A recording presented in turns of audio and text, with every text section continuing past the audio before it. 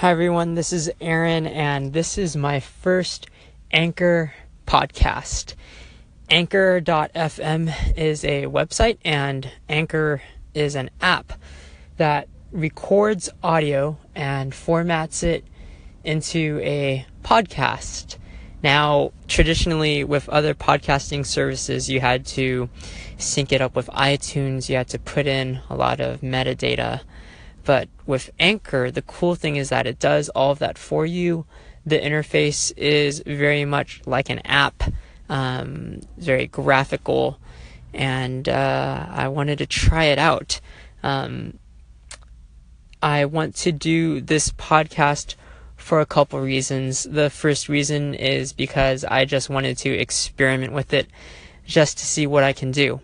I wanted to see what the possibilities are, what the features are, and if it really delivers on what it promises. So far, so good. I've been playing with the features, and I've uploaded a couple test episodes, and I've liked what I've seen. I think there's a lot of features that I'm not going to be using, such as interlude music, although that might be fun to play with. There's also the ability to do interviews, but I'm not sure if I'm going to be doing that with that. I'm not sure if I'm going to be using that, but this is fun.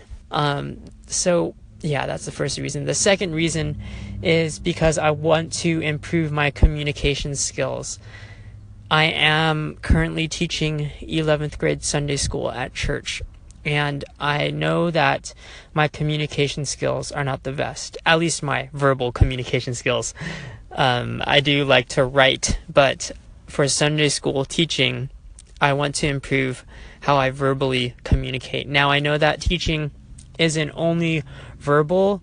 I know that there's a lot of physical and non-physical cues that people can play into, but I do want to polish this verbal part. A lot of that means slowing down how I talk, and a lot of that means using my tone for emphasis, using volume when I get louder or when I get softer. And I want to eliminate my verbal tics, like saying and whatever other type of filler words that I have. So I'm not a perfect communicator. I think that maybe this practice might help me. I guess it depends on how mindful I want to be about what I'm doing. But I know that when I do communicate the essential points and the main points of my lessons, I do tend to focus closer. I tend to focus more closely on my words and the way I'm delivering it. And so hopefully this podcast is a nice way to work that out. The third reason why I wanted to start this podcast is just for fun. I'm currently hosting some other podcasts, and every time I've done a podcast, it's been with someone else, whether it's been with someone from church or with Jess. So I wanted to try to do something where it was just me talking into the microphone to see what that's like, and just to have some fun experimenting with this. So yeah, those are the three reasons why I want to try this Anchor.fm podcast. It is available in Google Play. My preferred podcast player is Overcast, and I believe it will be out on iTunes soon.